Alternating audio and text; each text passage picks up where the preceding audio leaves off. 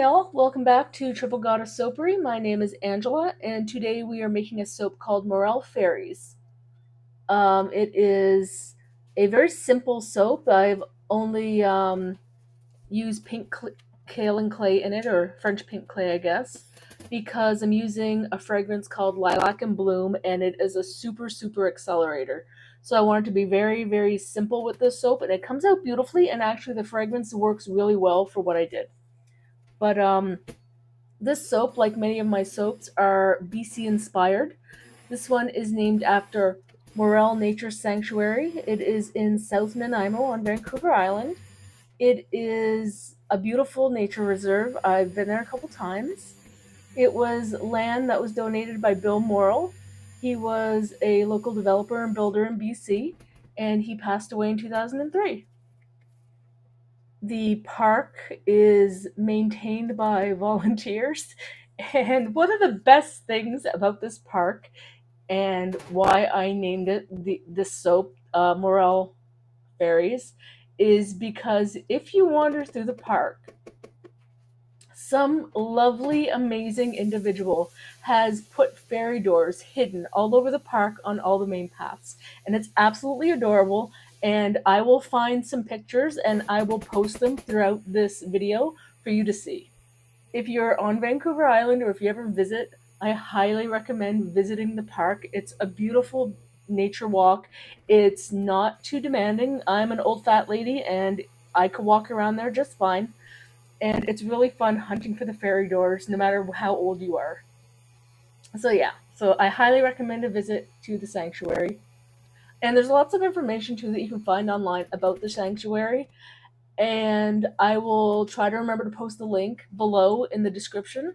So if you want to learn more about all the habitats and the different animals that call this place home, you can take a look. All right, so this is getting back to the actual, logistics of making the soap here. On this day when I made this soap, I actually had a large batch of soap. I don't know, I had 2,000 or 3,000 grams of oil, and I mixed it all up. And then I broke it up into different things because I made a bunch of moon embeds, and I made some leaf embeds and a few other things. And then I finished off by making the soap. So you can see here I'm just kind of making a mess. I had already done the moons and a few things, and now I'm just taking the batter and I'm just adding my French pink clay to it, and it comes out a beautiful dusty rose. It's really perfect. It's exactly what I wanted for this soap. And because the fragrance that I'm using is such a super accelerator, the very first time I used this fragrance, I was still fairly new to soap making, and oh my god, it accelerated so fast. I was actually laughing and in tears because it was just so funny. I had to smush it into the mold. It looks so bad, but I will say it smells so good that people still bought it. So whatever. There's no accounting for taste, right? So yeah, so I got my soap all ready to go. And the very last thing was I put the fragrance oil in, and then I just stirred it in with my spatula. I did not blend this at all. And like I said, it's a very simple soap. So I'm not doing any swirls. I'm not doing a second color. Although I think I probably could have done a second color if I wanted to do a white swirl, knowing now that, that it was manageable. But yeah, so I just got my batter in there, gave it a good tap, and honestly, it did not take very long for me to be able to texture this top. Like, it really, really started setting up super fast. So if you're using a fragrance for the first time, read the notes on the website, and if it's a floral or if it's spicy, chances are it's going to accelerate. So, a word to the wise there. And apparently I walked away from the camera here, but I'm just going to leave this because, why bother editing it out? But it did not take very long, and here in a second, like, I'm all ready. Like, this was all real time. I did not edit any of this, and look how firm this soap batter is already. So yeah, imagine if you had taken an immersion blender to this, it would have been a hot mess. A hard, solid block of hot mess. But I don't do too much to it, but I do get a nice texture because the soap is just beautiful. It's so beautiful to work with. The clay is absolutely gorgeous. And I believe I give it a spritz with I can't remember if it was White Diamonds mica. It might have been um, Twinkle Rose Eco Glitter. Either way, they all come from Windy Point Soaps. And then I do top it with a sprinkle of some chunky glitter, and I think it's called Moon Glitter or Mood Glitter. And it is a plant-based biodegradable eco glitter. It comes from the UK. I bought it on Amazon, but if you go to the website, you can find all the INCI information and everything that you need for the ingredients. And I'm just going to give it a quick sprinkle, and we're going to be all done. Like I said, very, very simple soap. It came out absolutely gorgeous, and it smells so, so good.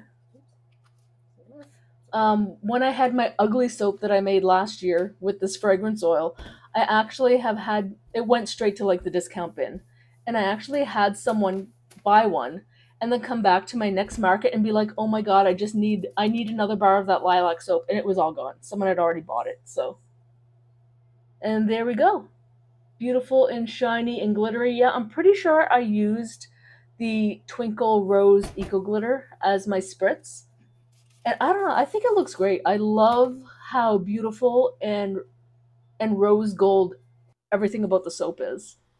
So what I did was I just sprayed it down with some 99% rubbing alcohol, threw it in my old Amazon box with a towel over top, and left it there overnight. And this is about 24 to 48 hours later, and we're ready to cut. And I mean, I will show you all of the bars, but there's really not much to see except for the actual tops, because the tops are just, chef's kiss. Absolutely beautiful.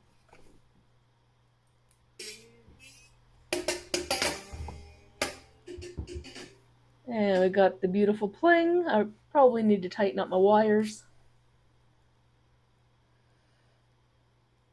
And there we go.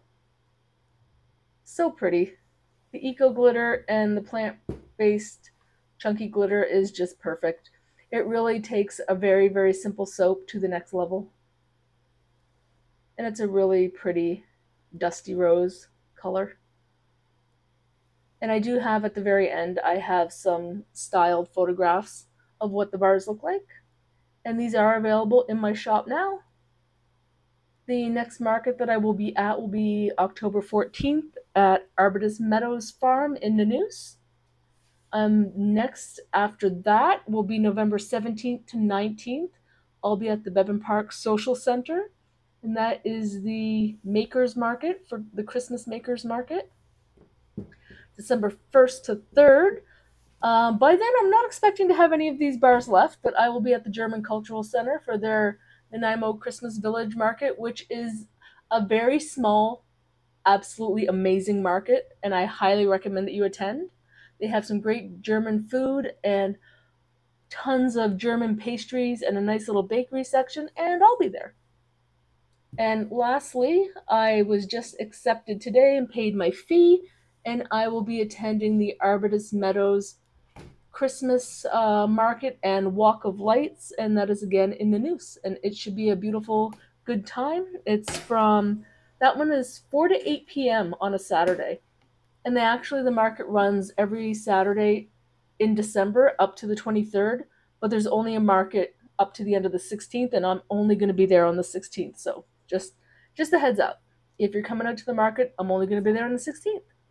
So, I just want to say quickly, thank you so much for watching. I really appreciate it. Please consider hitting the like and subscribe, and I will see you again soon. Ciao.